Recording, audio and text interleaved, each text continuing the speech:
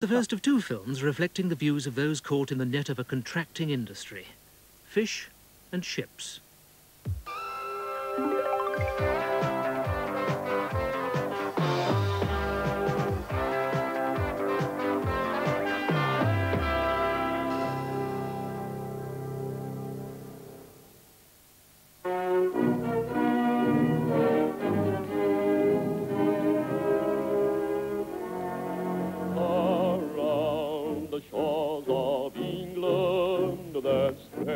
Toward the sea, there dwell an ancient people, and they labor mightily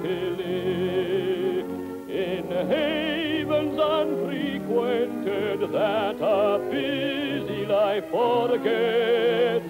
The fishermen of England are working at their nets.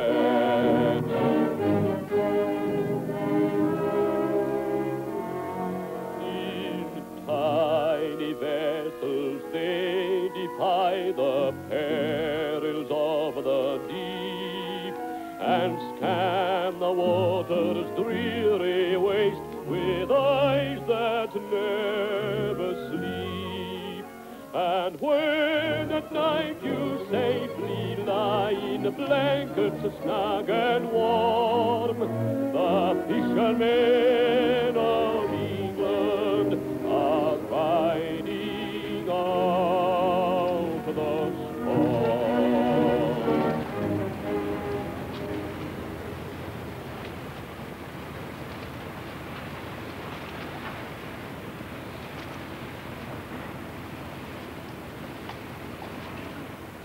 The fishermen of England, that ancient seafaring race, no longer. For virtually the last big English trawler has sailed, done a trip, and now returned.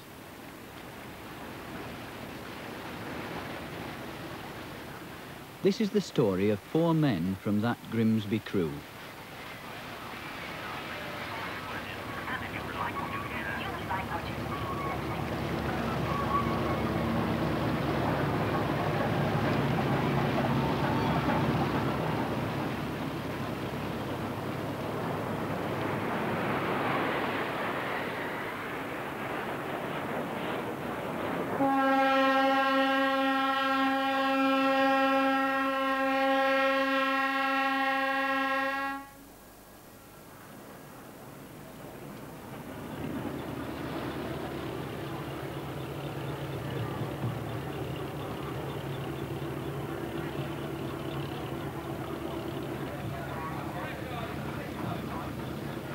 Ships? There isn't any ships, is there? I mean, years ago there was trawls, big trawls, 180 footers. Now you're down to 60 foot.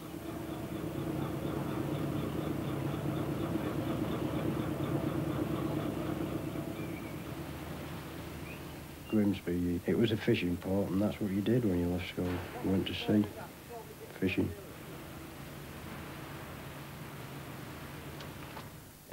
Something I wanted to do from being about 8-year-old. My father was a fisherman, so I just thought, well, go carry on. Especially when I failed my eyesight test, couldn't get in the merchant navy. So, well, fishing's the next step, I'll do that.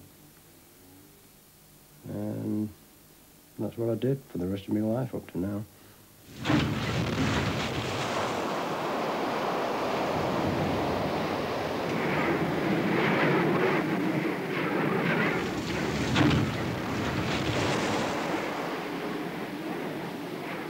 Can't say I ever actually enjoyed fishing. It was a job. You know, nobody really enjoys fishing. Too much. It's too hard a job to enjoy.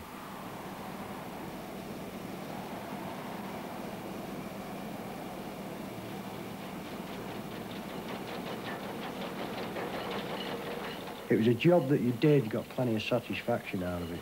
You hated the job. Everything about the job was just hard.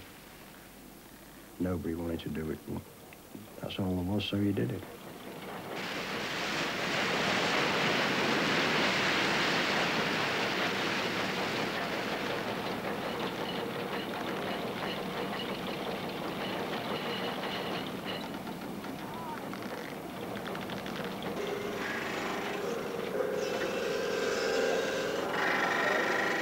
Once you come in dock, you forgot what happened the trip before.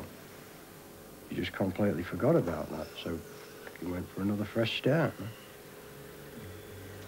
2 or 3 days in dock was enough for me. Be fed up. Want to go back.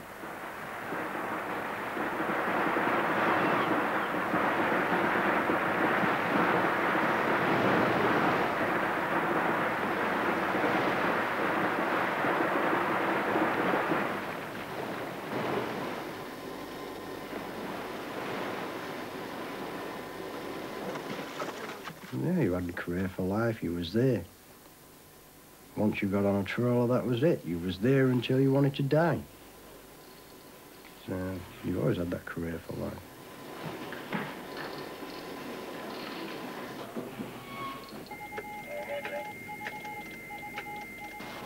So in a way, it's saddening that it's packed up because it's been there all the time. You know, 10 years ago, nobody ever thought it'd come to this.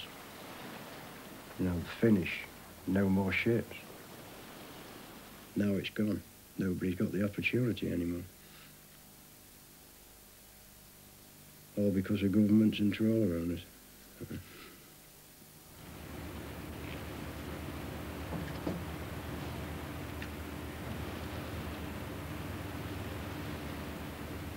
You've just been thrown to the wind. They've just said, that's it, finish the fleet, and that's the end of it. Not so much used as cast aside.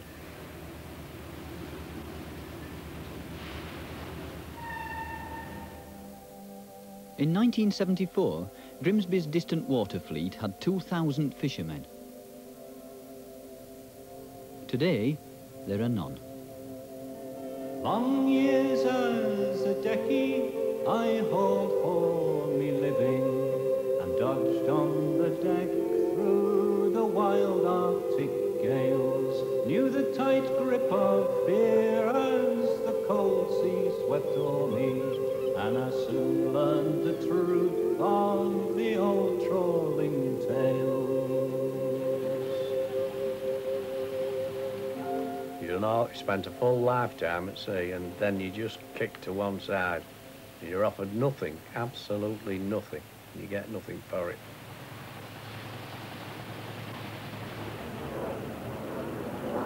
I didn't mind the work, all the messing about and the messed about you got. But to finish up with nothing, it's a terrible thing. In this day and age, anyhow. Well, really, it was bred into you, fishing. And your friends was all fishing, and it's like, I was 16 and perhaps my friend was 17, 18, you looked up to them and think, oh, great fellas, you know, that went fishing. But that was the only thing in Grimsby. You either went fishing or you was on the other side filleting and packing. So really, that was all there was here.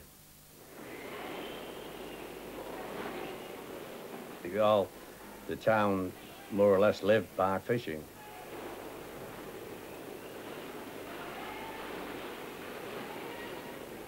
I mean, don't forget, we was the biggest fishing port in the world, Grimsby. Yeah. It was a boom town. Yeah. It really was. It was a lovely town.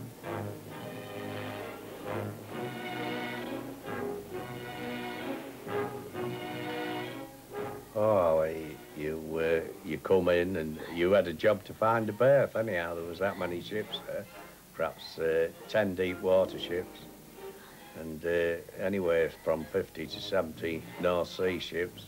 Then there was middle water ships as well, and say each firm had 40, 50s, as high as 80 or 90 ships. Close on 1,000 men, I should imagine.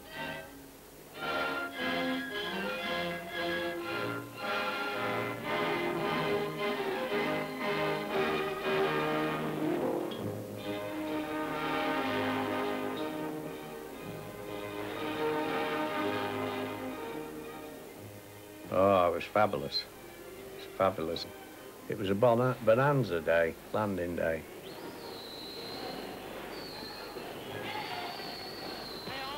Lovely service in the top row. After those, will anyone give 215, 14, 230? Will anyone give 218, 17, 16, 215, 14, 230? How's that? What is it? Every day, 1,000 men landed, with 3 weeks' money in their pockets. 60, 64, 60, 70, And 3 weeks living to cram into 2 days ashore. 80, 90, 91.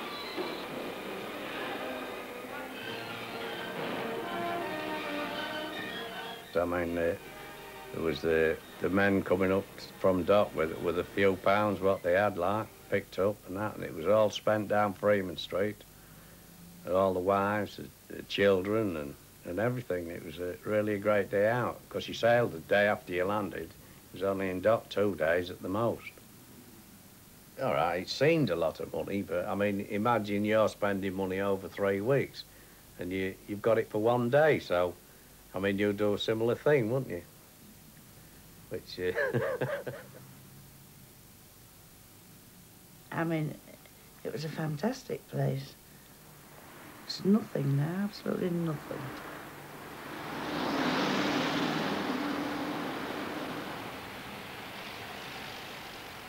It's a ghost town. There's nothing, absolutely nothing.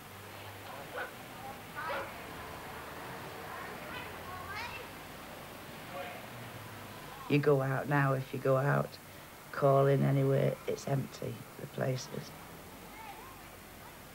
People haven't got the money.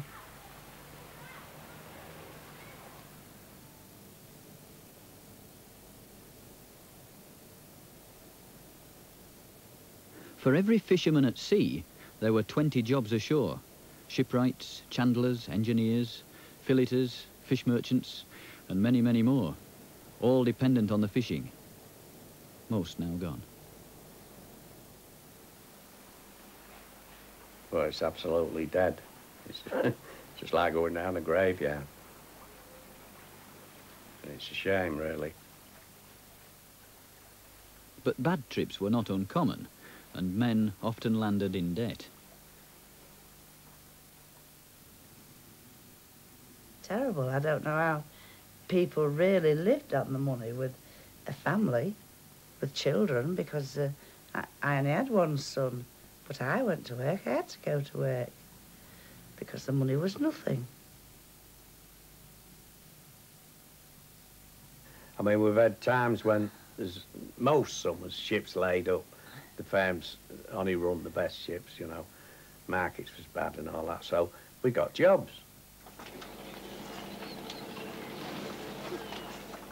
As soon as they sent the ships to sea again, you're back again. Yeah. God knows why we do. We don't know. I said to him I don't think anybody's got an answer. What do you go to sea for? You get treated like dogs. It's not enough money. What do you go for? He said, oh, you don't understand, love. It's a challenge out there. It's man's work, he said. It's a challenge. I don't really think anybody's got the answer. Not really.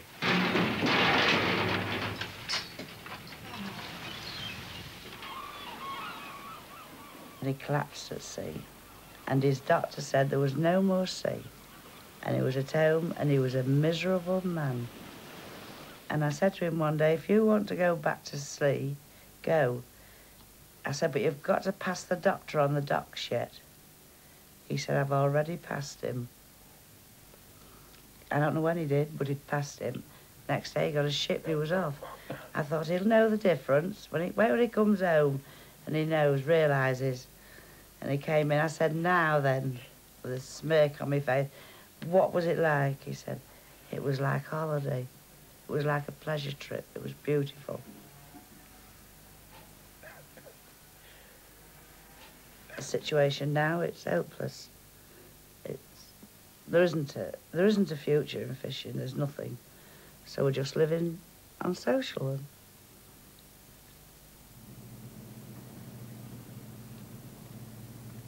Once there were hundreds of mid or deep water trawlers.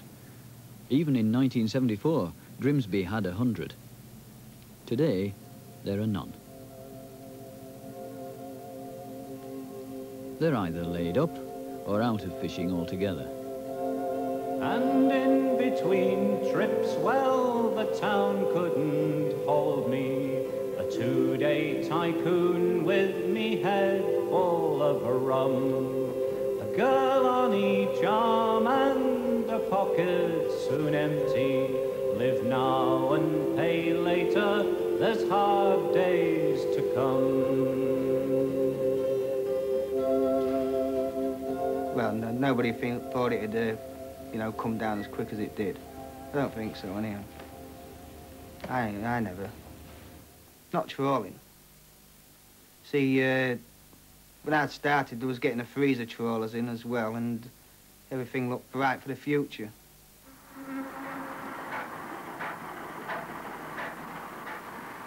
The reason I went fishing was because all my family had been fishing. My father had been fishing. I had brother-in-laws who was fishing and uncles. So I thought it was the best thing to do. And the money, I've heard about the money.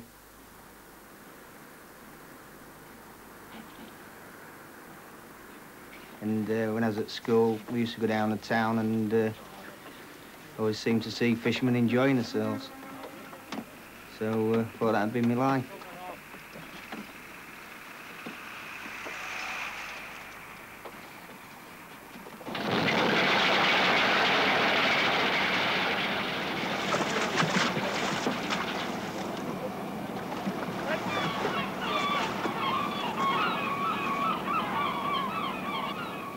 It was good. You know, for my age, at 15, I was earning, you know, as deckhand, I was earning good money. I was in a ship called the Verlinda. It was one of the top earners. And, yeah, the money was good. You wouldn't have got it anywhere else. Not in any other job for a 15-year-old.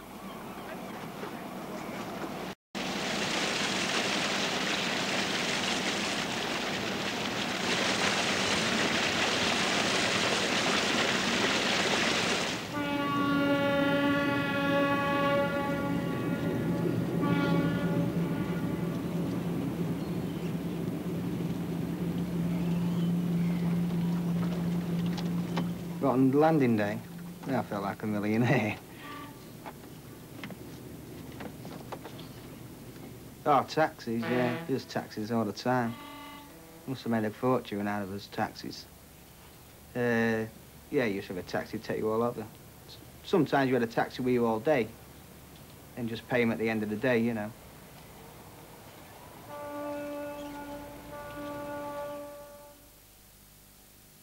But when I was 17, 18, we used to come in the dock, and all the lads used to have like the dinner times out in a pub.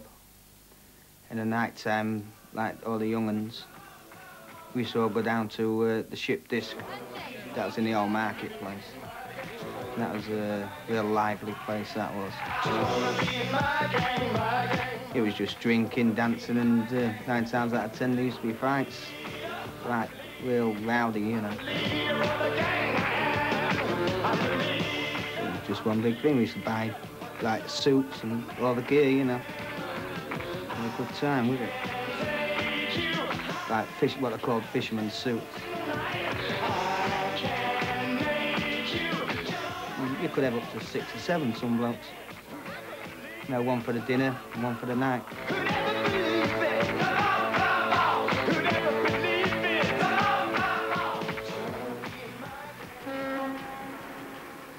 Just a matter of going out and enjoying yourself till you went away again. What time you had, like. You know, your landing day, and then the day after, like a day in the dock, and then you was away again. You never had to worry that you'd be having to look for work, you know, and be out of work for, say, 6 or 8 weeks like I have been. You always knew that if you come out of a ship, the chance to get into the ship the next week, you know, was good. I mean, that's 70s, you know. But there's always a job. You got a smile about.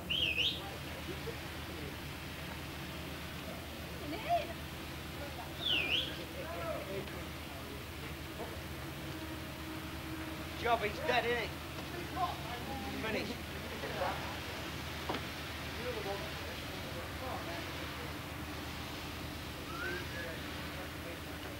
The situation now is you just walk around the dock and hope that you can get a job.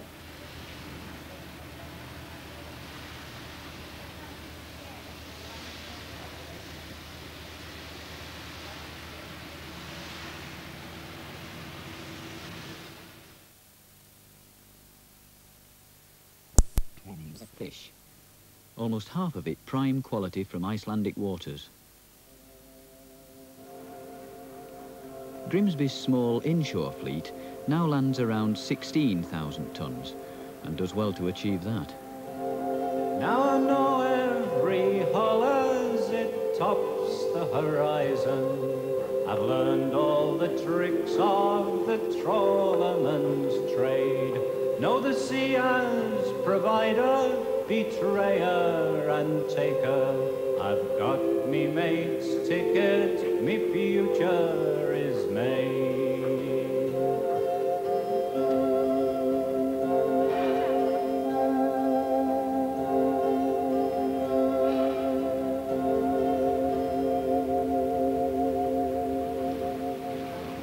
Hey, Fred, don't forget that letter.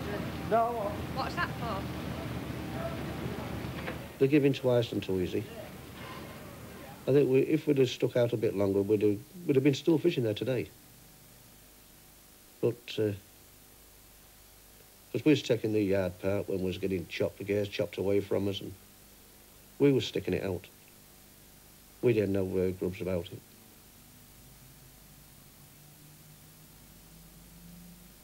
Distant water fishing off Iceland and in Russia's White Sea gave Grimsby its prosperity. The loss of the English trawling fleet is a long, drawn-out tale of woe, mismanagement and power politics, leading to the loss of those rich grounds without any adequate replacements. The sorry saga began in earnest with the First Cod War in 1958. Iceland extended her fishing limits from 4 to 12 miles, seeking to exclude trawlers from that area with gunboat patrols.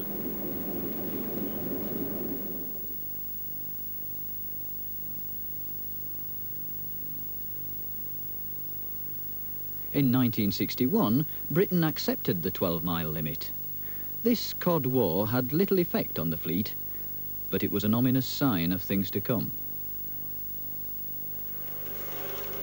Fishing continued, and then 1972, the Second Cod War, with Iceland extending from 12 to 50 miles, claiming some of the richest fishing grounds in the world. Gunboats patrolled again.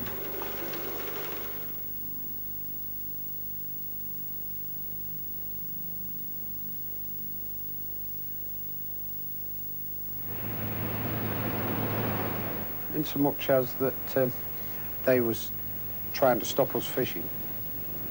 We believed that we had the right to be there, as you know, our fathers and forefathers from Grimsby and Hull had opened these waters up. Well, to us it was just a game that we had to win. Unfortunately, we didn't win. I was in the Wilberforce right through the last Cod War. And one of the things that happened was we was fishing at Iceland off Langaness, and the Icelandic gunboat was knocking about. So what we used to do, we used to fish two ships. One ship would be trawling, the other ship would sort of steam on his stern over his trawl, so that the gunboat couldn't get in between to chop the trawl away.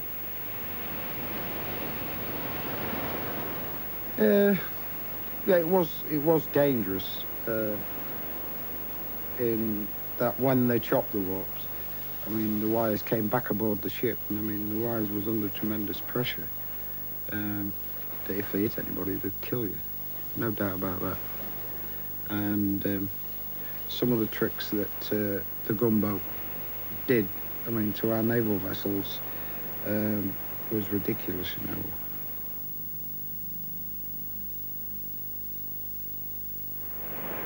and the relation of my wife's. He was on the Everton when she had 9 shells put through her. And the Navy laid her on her side at sea and patched her up. But yeah, it was dangerous. I mean, they fired live ammunition at us. The British Navy played cat and mouse with the Icelandic gunboats, trying to keep the trawlers fishing.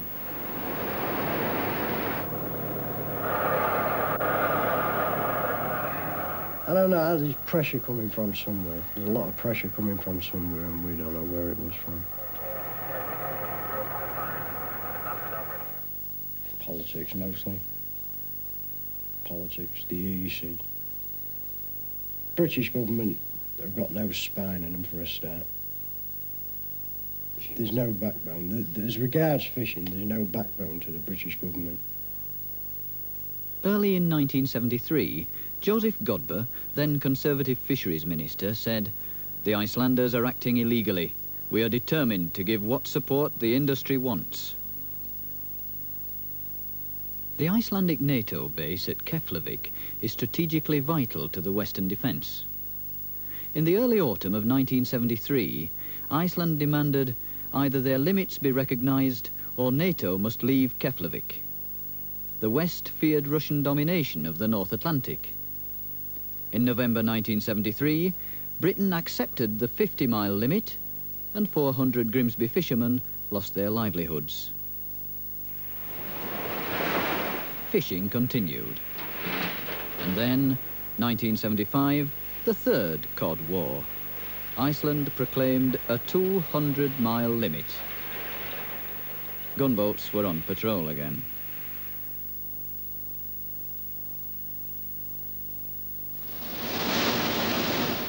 Roy Hattersley, then Labour Minister of State at the Foreign Office, warned, "If moderation in terms of negotiation does not prevail, then the British fishing fleet catching the fish it needs under the legitimate and legal protection of the British Navy will prevail."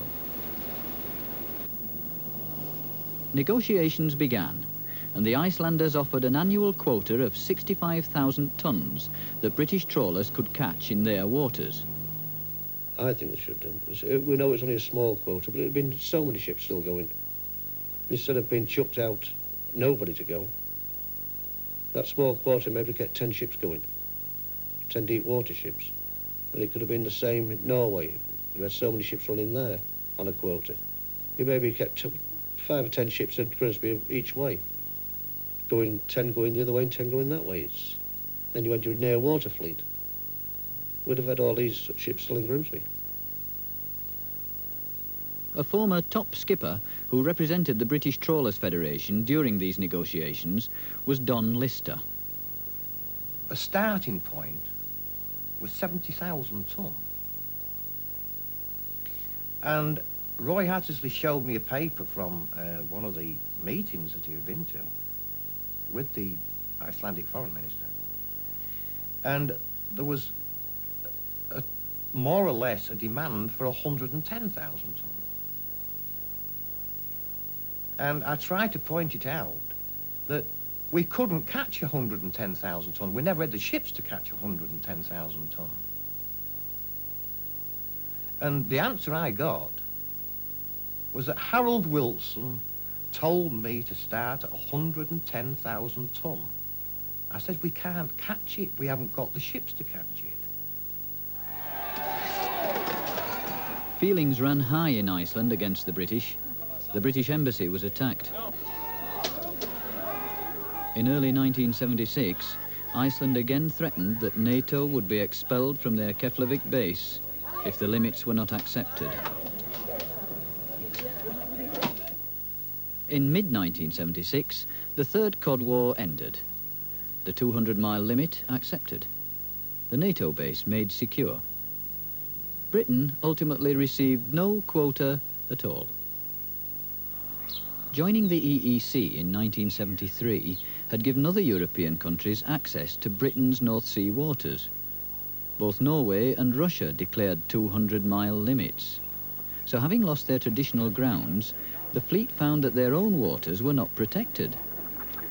Other nations had fleets suited to those waters. Britain did not. Trawler owners had just not invested in suitable vessels. Took everything out of the job and they wouldn't put anything back. That is one of the reasons why the fleet's disappeared.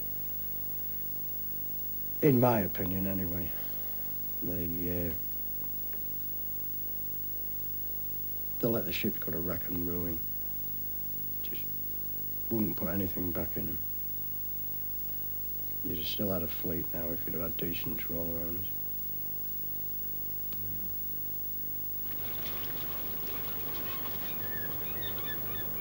Grimsby now has only a small fleet of inshore fishing boats, struggling to survive. They realised what was happening to the industry well before we did. And they should have invested in multi-purpose ships. You'd have had a fleet now. Something that could be done without having to convert ships, you know. But they didn't. They just took everything out of the job and didn't bother putting out back. Well, when I came ashore from skipper to managing consolidated fisheries, I had a look around me after I'd been ashore for about a month. It only took me about a month. And I just sat and thought to myself, God, is these the people that I've been working for? And are these the people that are responsible for me to getting a living and to get them a living? And I was just amazed at the incompetence of them.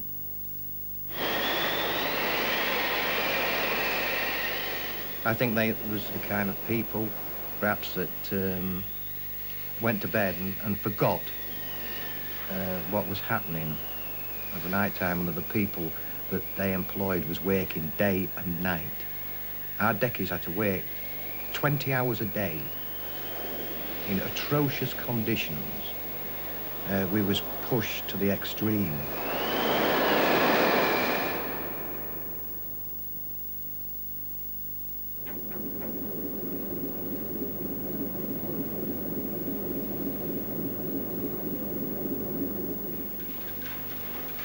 The Jackal's final catch is unloaded overnight for the early morning market.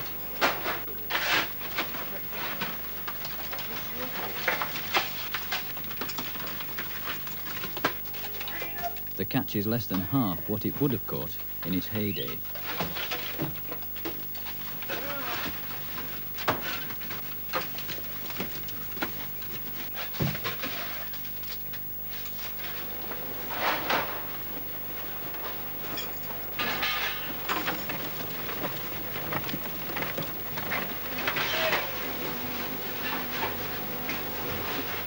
We sailed.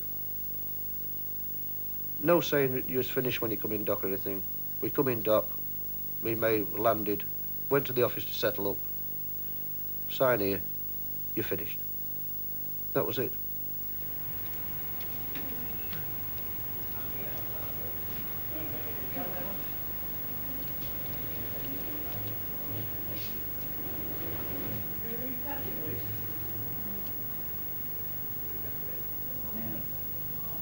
The average sea pay for a deckhand on the Jackal was £12 a day, plus a small percentage of the catcher's profit, if any.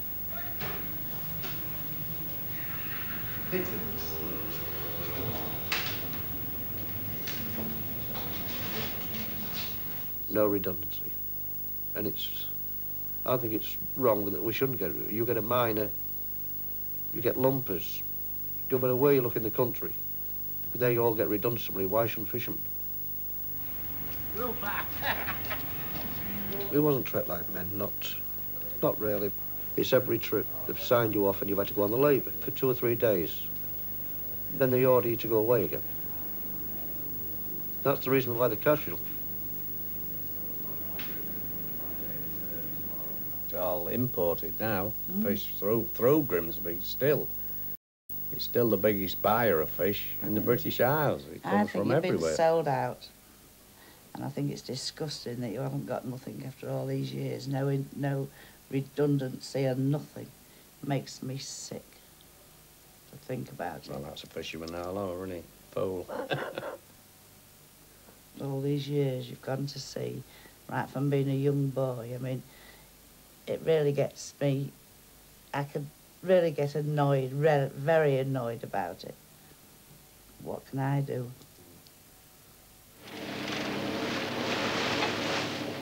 A test case, which may secure redundancy money for thousands of fishermen, is on appeal at present.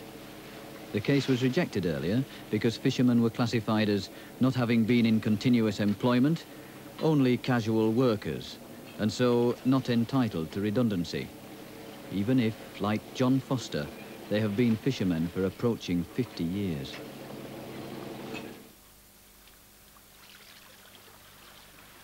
None of the Jackal's crew of 13 has received redundancy money. Only 4 are still fishing, and their future is precarious. Since the Jackal's final trip, all the crew has at some time been unemployed.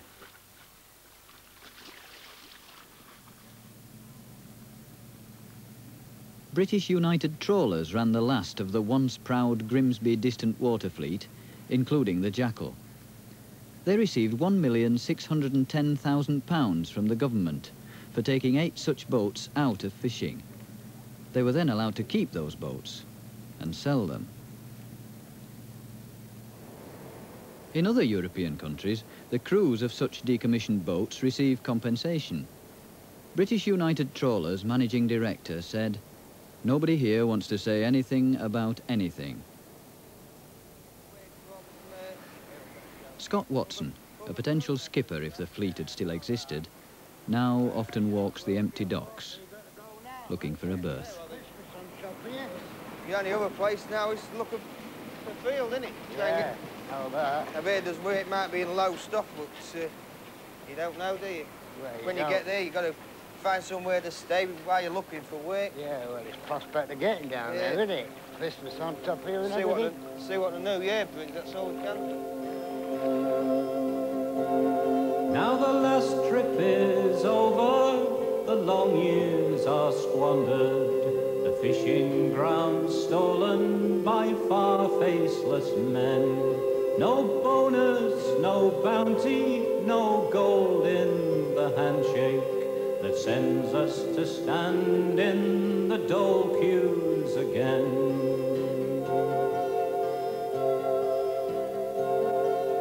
Farewell to Labrador, Bear Island, Norway, and cold Greenland shore, where I learned me trade with the men of the sea.